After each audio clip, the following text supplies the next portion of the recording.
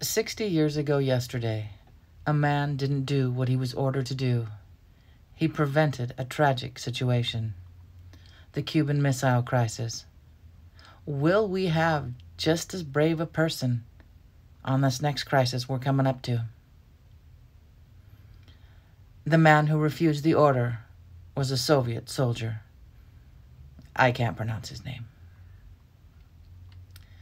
In that same time frame, the CIA was trying to do an Operation Northwoods. Look into it. It came down to a vote. Luckily, the vote didn't pass. But there were people who voted to put American lives at risk, even extinguish some of those American lives, so we can have an excuse to go to war. War is an ugly thing. It takes brave people to stand up and say, no more.